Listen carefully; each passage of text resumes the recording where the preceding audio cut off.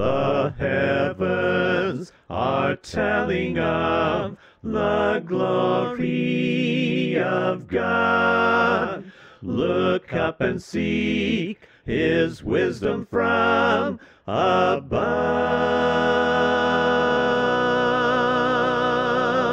Thank you for tuning in. One of the rules we'll study in this video actually deals with one of the biggest problems creating misunderstandings of Bible truth. If you're popping into the middle of this series, we're on video number 30, and I hope you'll consider going back and watching the whole series. In the previous 3 videos, we learned 5 rules for understanding sentences and saw their importance. Now let's pull in the rest of our rules for understanding simple sentence structures. Number 6.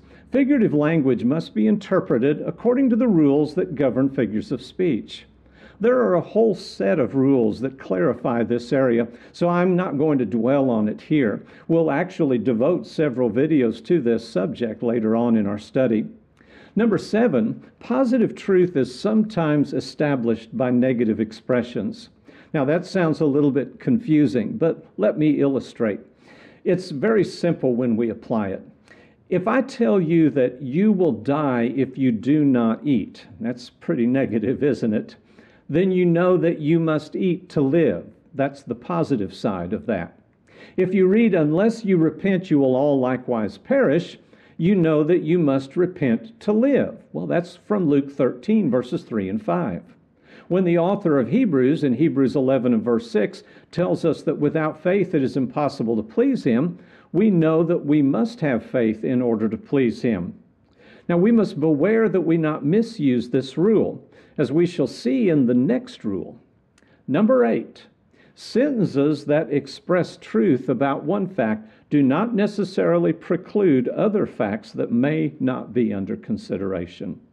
We must beware of assuming that one fact always negates other possibilities. While this may sometimes be true, we can only know it by a thorough examination of facts and their circumstances. That one must repent to live, for example, does not preclude other essentials. Jesus was simply pointing out that His hearers were no better than others they looked down upon.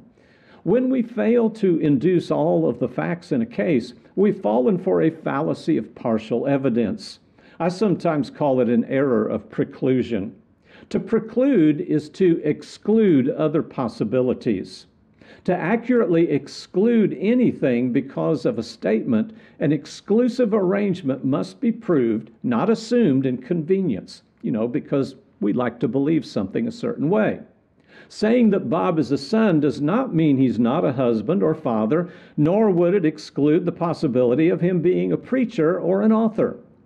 David was a king, but that did not preclude his being a prophet, Acts 2 and verse 30. We cannot say that he was not one because he was the other.